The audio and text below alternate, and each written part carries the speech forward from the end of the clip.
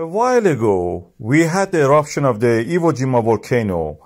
That is the newest and youngest volcano in the world, formed in the Pacific Ocean near the island of Iwo Jima. In the course of one day, we had an island appearing from under the water, and as the water was in contact with the lava, it was expanding and exploding, creating these eruptions that we see here. This is a style of eruption we call Phreatic. Means the water is responsible for the explosion.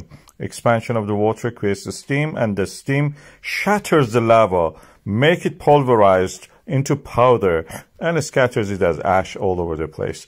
This is continuing because the waves are coming to this volcano.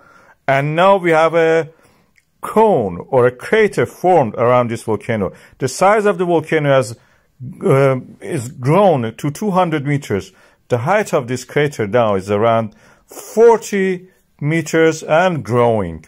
As you can see, if you look carefully, you can actually see the red glow of the lava when it is erupting and coming in contact with the water.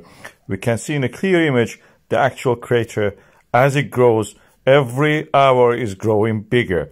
And as with that, the island also is growing, adding mass and the area to the Japanese islands. This is the Iwo Jima. You can see the airstrip. In one corner of it at the tip, you can see an old volcano there. It is not active, this volcano. But when it was active, it had such a history, fascinating history. Again, similar to what we see now here, happened in the past. We have not been witnessing this creation, but now we are lucky we are seeing this creation of a volcano in the middle of the water near this Iwo Jima in the Indo-Pacific ring of fire.